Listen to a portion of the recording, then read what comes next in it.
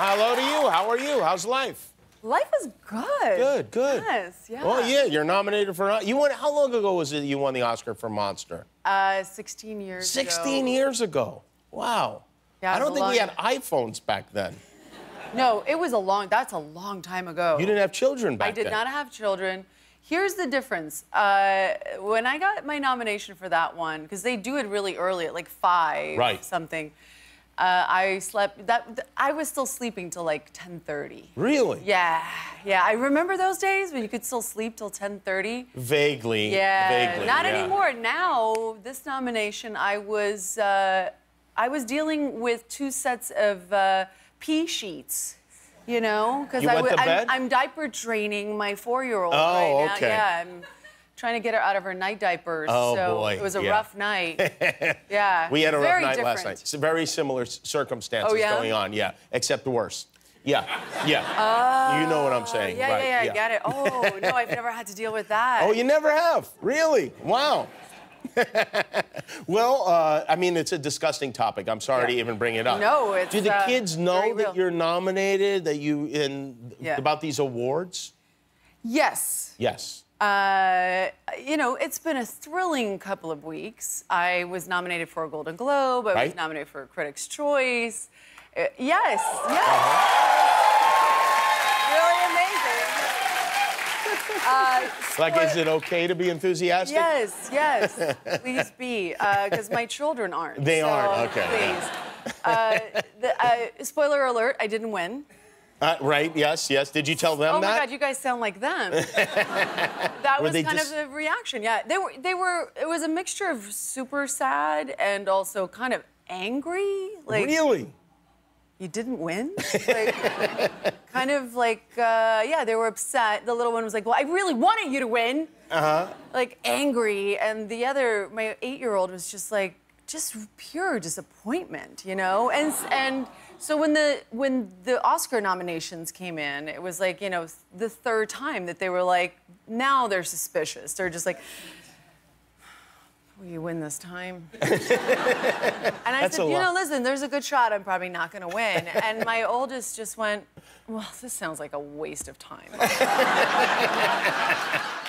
Have you figured out, like, your plan for the Oscars, who you will bring? Will you bring a date to the Oscars? Yes, I usually take my mom. It's usually a mom-daughter night, yes. Gotcha. And she's fun. She's Are really you still fun. watching The Bachelor? Yes. You are, yes. Do you like this season so far? Yes, it's really good. Don't you think it's good? Well, you know, none of them are really good, but it's good in a... Wait.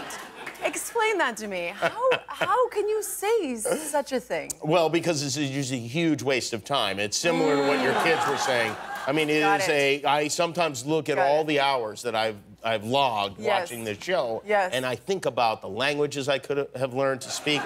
Let's be honest, that was never going to happen anyway. Yeah, that's true. So you might as well have something that you enjoy. Right. I mean, let's be honest. But I like to think of it that way, just to punish myself for watching the show. Oh, it's so good. And maybe even worst of all, rarely is there a relationship at the end, and yet we continue. We continue to buy into it. It's like if like on Jeopardy, nobody ever won any money. You really sound like Jackson Mar Theron, my 8-year-old. Yeah, that's what people say to me a lot. Yeah. It's a waste of time. It is true. None of those relationships. I mean, there's some of them, they have kids now and stuff, so some of them, but I didn't watch those. You did, yes. Not as religiously as I watched the train wrecks. Really? Does some of them have kids? I think one couple has kids. No, there's a few. The first one, Tristan and Ryan. Well, one of them might be from, like, Paradise. Oh, so you might be right. That doesn't count. The Bachelor Paradise. It's a kind of, I mean, come on, they got married and they have a kid. That's a huge accomplishment. They might as well just put a camera in a motel at spring break. True. And then we celebrate And their your problem is what? You really like it, though. I do. I really What like it, is it that you love about the show? Well, I love the unpredictability. I love that... What? The unpredictability. My wife literally picks the winner the first episode every single year. Listen, even if I had that skill, which I don't, it kind of ruins the show, though. Don't you think? You want to kind of... You almost have to give yourself a small lobotomy so that you don't pick it, and then you can enjoy it. Because if you pick it, then it's kind of done, right? Well, but you don't know for sure you're going to be right, so then you're like, okay, maybe I'll be right. Maybe I won't be right. That's part of the fun. Listen, right now, they're all winners in my book. They all have a shot. They all have a shot. What's the worst date you ever went on? Oh, God. Without getting too disgusting or terrible. So I went on a date in my 20s with this guy who was really super handsome. I was like really into it. And he picked me up for dinner. We went and had dinner. It was lovely. Like I was like, this is going really well. And he drove me home. And, you know, I kind of signaled that I was in for a kiss. Like if he wanted to be like, you know, you do that thing. Where it's like, yeah. You're gonna... So I've heard. Yeah. This might explain your problem with The Bachelor.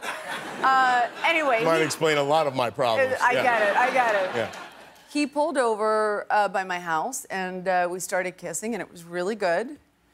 And then he pulled away and whispered, "Make out with my nose." Make out with my nose?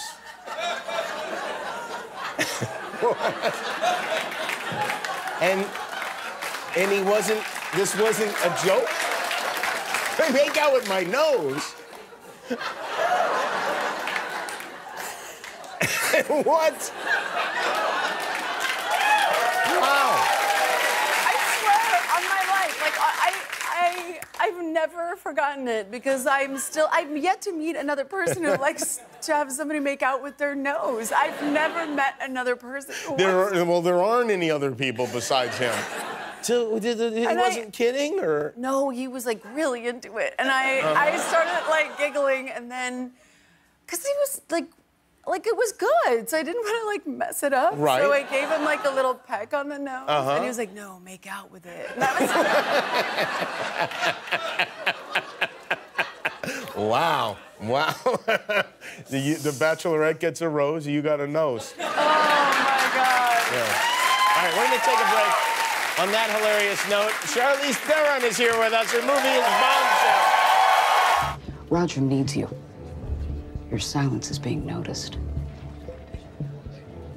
Well, the whole point of an investigation is to find the truth, Janine. Until that happens, I don't have a lot to say. If this charge sticks, the working assumption will be every woman at Fox got down on her knees. Even you. If we sweep this thing under the rug, Janine, and it happens again, under Title VII, Fox will be liable for compensatory and punitive damages. That could be hundreds of millions. Let's worry about the law before we do the PR, okay? That is Charlize Theron in Bombshell. It's in theaters now. Let me tell you something.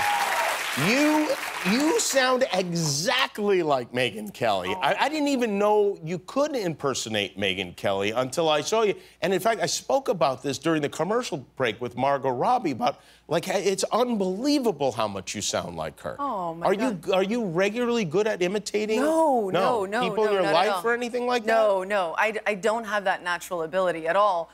I mean, I like when I do this kind of work, I like to kind of give it a shot, you know, because I felt like she's so well known that would be, and she's so distinctive with her sound. So I worked with this incredible woman, Carla Meyer, here in Los Angeles, and there should be an Oscar category for dialect coaches because it's not an easy thing for me to do, and she got me to kind of understand why Megyn sounds the way that she does. Why does she sound the way she does? It's complicated, and it took us a very, very long time to figure it out. And for a good 6 weeks there, I didn't think it was going to happen. It was pretty... But I have this dog who is kind of like my dog husband. You know, he's always just right next to me. His name is Berkeley, and he's a rescue. But he's just always right where I am, that's where he is. And so he sat with me for hundreds of hours trying to get this sound right. Did he get it? No, he... That would be something. I felt bad that he had to, but he's committed in this relationship with me. And so 6 weeks into it, I got a little panicked. I was like, I don't think this is going to happen. And then I did this kind of monologue, and I gave it a real shot. And out of nowhere, Berkeley, who's just been asleep for 6 weeks by my feet, went... Like, he had this look in his face where he was like, why are you sounding like that? You're not my mom. Really? And that's when I was like, oh, I think we're there. I think we did it. Yeah, if you can convince the dogs. You didn't recognize the voice. Your co-star Margot Robbie is nominated as well. Yeah. Which is, yeah, it's nice. You get to go there together and represent the movie together. Really that was kind of, am I correct in saying that that kind of began the, what was now known as the Me Too movement, that situation at Fox News? It really was the first story that kind of catapulted us into this movement that we find ourselves in right now. So when Gretchen Carlson filed this lawsuit against Roger Ailes for sexual harassment, she was really completely alone because none of the women really at Fox came forward with their stories for a good 2 weeks. And there was no Me Too or Time's Up that could really support her. So she really was one of the first women to do something like this and then succeed. You know, not only did she succeed with the lawsuit, other women came forward, shared their stories. She also got an apology from Fox. Roger Ailes was let go. I mean, it's a huge accomplishment for a lot of these women. Have you spoken to any of those women, any of those characters that were in the film? And Megyn Kelly, maybe even in particular? I would imagine Megyn Kelly, as uncomfortable as she was, she must have been so flattered that you were playing her. I think that it's hard to kind of relive something like this, you know? I think sexual harassment it's one of, I think, the most pervasive, you know, horrible things that can happen to a man or a woman in their workplace. And the idea of kind of having to relive it is a tough one. And we really wanted to be respectful to them, to all of the women who were part of the story. But I do think that they were very gracious in understanding the power of their story. And therefore, you know, they just recently released a clip, Megyn Kelly did, that she watched the movie with a few of the women, and they kind of talked about the film. And, you know, and Megyn, in her Megyn way, had a few issues, of course, was expected. But the one thing that they could all agree on was that the essence of what it felt like to work there and what it felt like to be under that pressure, that constant pressure of being threatened or your job being threatened, to them was something that moved them incredibly. And so that was really validating for us in the film. We wanted to get that part right.